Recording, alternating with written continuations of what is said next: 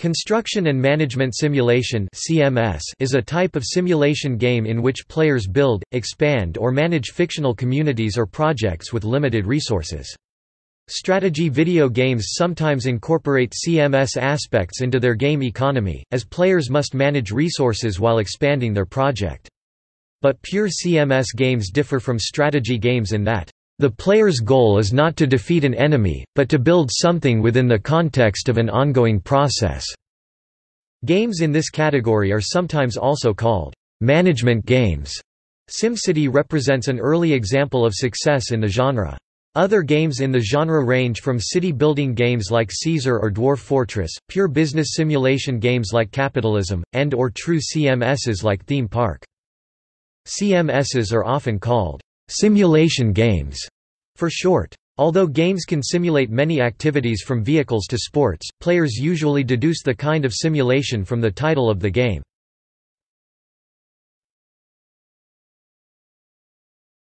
Topic: Gameplay.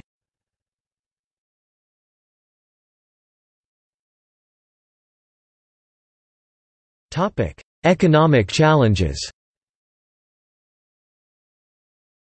Economics play a primary role in construction and management simulations, because they allow players to build things while operating within economic constraints. Some games may challenge the player to explore or recognize patterns, but the majority of the game challenges are economic in that they focus upon growth. These games are based in a setting where an economy can be built and managed, usually some kind of community, institution, or empire. The player's role seldom corresponds to a real-life activity, since the player is usually more involved in detailed decisions than a real manager or administrator.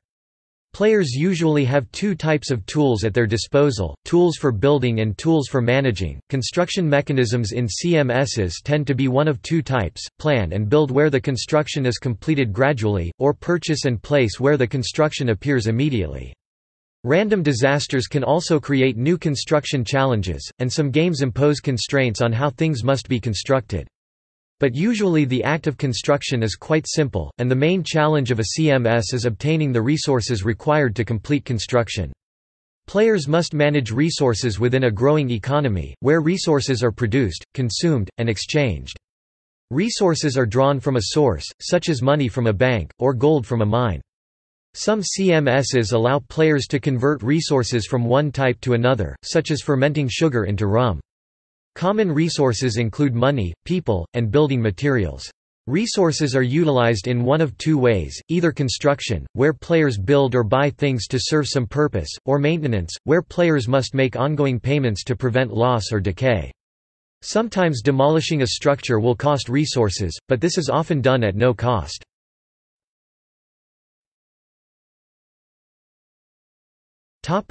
Goals. CMSs are usually single-player games, as competition would force players to eschew creativity in favor of efficiency, and a race to accumulate resources. They typically have a free-form construction mode where players can build up as they see fit, which appeals to a player's sense of creativity and desire for control. As such, many CMSs have no victory condition, although players can always lose by bankrupting themselves of resources. These games emphasize growth, and the player must successfully manage their economy in order to construct larger creations and gain further creative power. Unlike other genres, construction and management simulations seldom offer a progression in storyline, and the level design is a simple space where the player can build. Some games offer pre-built scenarios, which include victory conditions such as reaching a level of wealth, or surviving worsening conditions. But success in one scenario seldom affects another scenario, and players can usually try them in any order.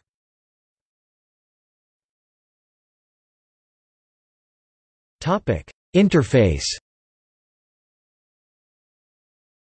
Because the player must manage a complex internal economy, construction and management simulations frequently make use of a windowed interface.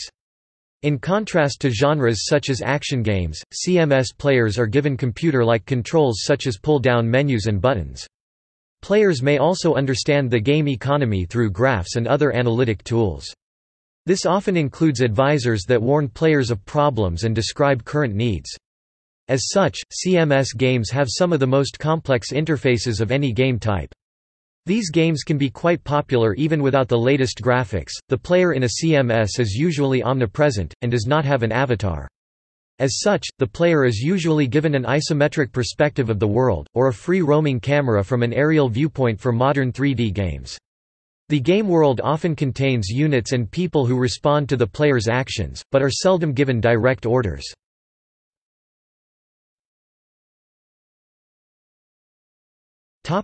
History. The Sumer game, a later version of which was called Hammurabi, was a relatively simple text-only game originally written for the DEC PDP-8 in which the player controlled the economy of a city-state. Utopia was released in 1982 for the Intellivision, and is credited as the game that spawned the construction and management simulation genre. Utopia put players in charge of an island, allowing them to control its entire military and economy. The population had to be kept happy, and the military had to be strong enough to thwart attacks from rebels and pirates. This game required complex thought in an era where most games were about reflexes. The game sold fairly well, and it had an influence on games of all genres. In 1983, Koei released the historical simulation game Nobunaga's Ambition, where the player takes the role of the historical figure Oda Nobunaga and must conquer, unify, and manage the nation of Japan. It combines number crunching, Japanese history, and grand strategy simulation, including elements such as raising taxes and giving rise to prefectures. Nobunaga's Ambition went on to define and set the standard for most console simulation games, and has had many sequels, while Koei continued to create other simulation games since, including the Romance of the Three Kingdoms series from 1986 and Bandit Kings of Ancient China in 1989. That same year, Capcom released a simulation game of their own, Destiny of an Emperor, also based on Chinese history. Utopia had a notable influence on SimCity in 1989, which is considered the first highly successful construction and management simulation. The game allows players to build a city from the ground up and then manage it, with challenges such as balancing a budget and maintaining popular opinion, and was considered a sophisticated simulation of city planning when it was released. It appealed to a wide audience in part because it was not a typical high-speed, violent game, and was notable for shunning a traditional win-or-lose game paradigm. SimCity has spawned numerous successful sequels and spin-offs, is credited with inventing the city-building subgenre. SimCity also led to several other successful games in the same mold such as SimTower and SimFarm, and launched its designer Will Wright into a position as one of the most influential people in the game industry.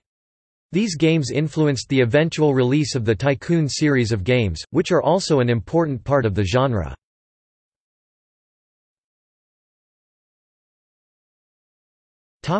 Subgenres. Several more specific genres have developed over time.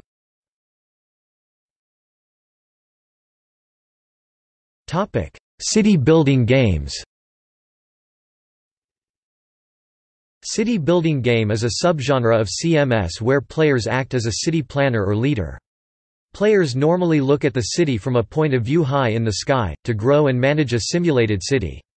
Players are only allowed to control building placement and city management features such as salaries and work priorities, while actual building is done by game citizens who are non-playable characters.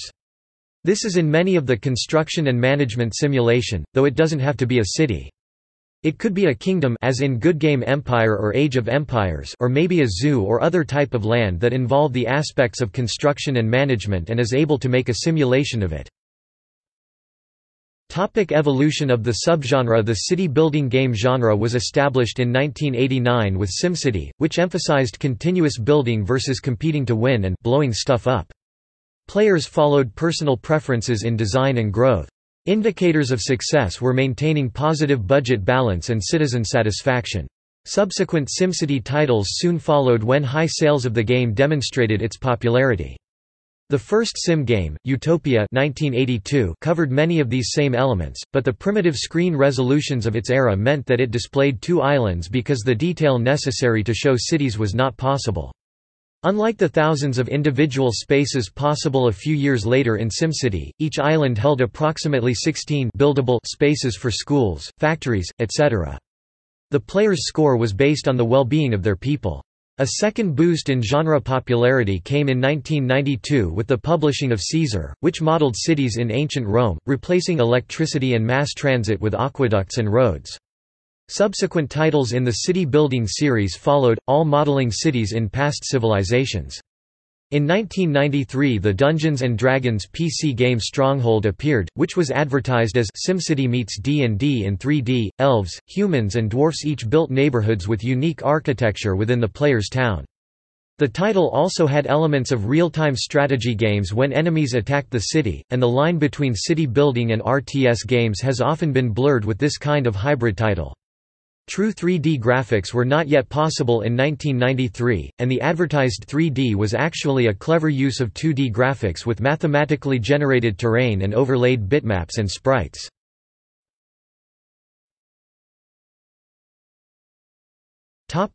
Theme park management.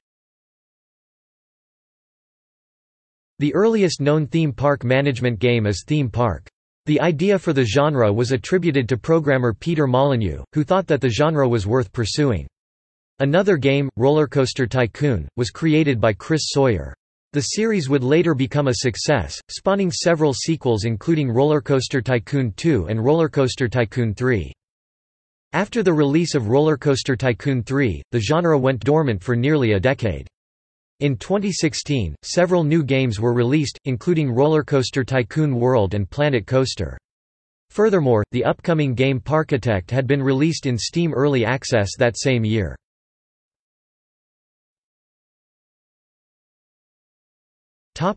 Colony management. The colony management genre has fewer titles compared to the other subgenres due to the niche market. These games utilize construction and management extensively, with incredible detail in more aspects of the game than other genres. Notable titles include Dwarf Fortress and RimWorld, the latter of which takes inspiration from the former.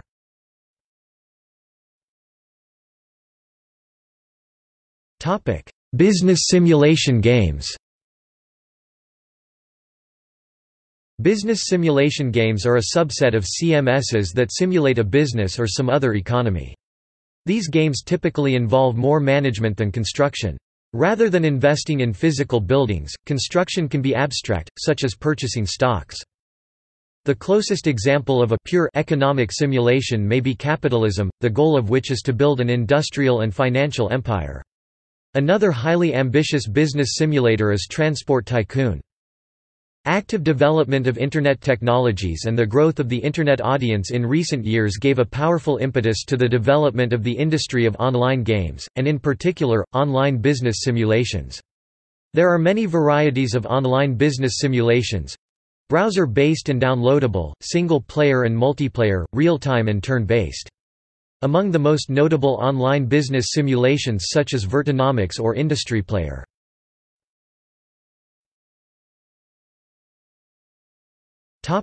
Government simulation games. Sports management games.